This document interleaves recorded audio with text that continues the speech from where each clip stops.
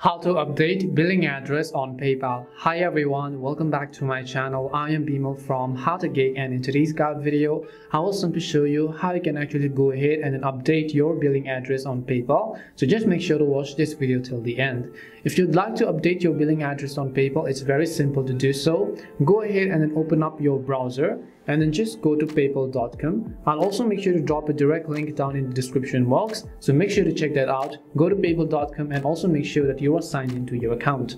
After you are signed in, what you need to do is to tap on the three dots from the very top left hand side of the screen. Once you tap on the three lines icon, go to the option of the gear icon, which is at the very top. Once you tap on the gear icon from the very top of the screen, you'll be taken to your account tab by default. So just make sure you're under account tab. You don't want to switch to other tabs, and what you want to do is scroll down to the bottom, and here you'll find the option called addresses.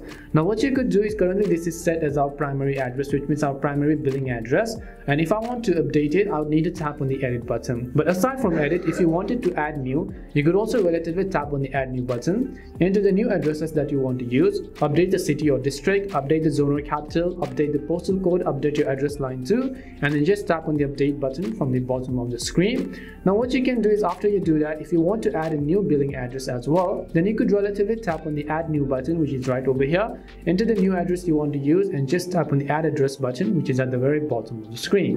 And that's all it takes to update your billing address on PayPal. We hope the video was really helpful, and if it did help you, then make sure to leave a like and subscribe to our channel. If you've got any more questions, feel free to leave them down. Thank you very much for watching, and see you soon in our next video.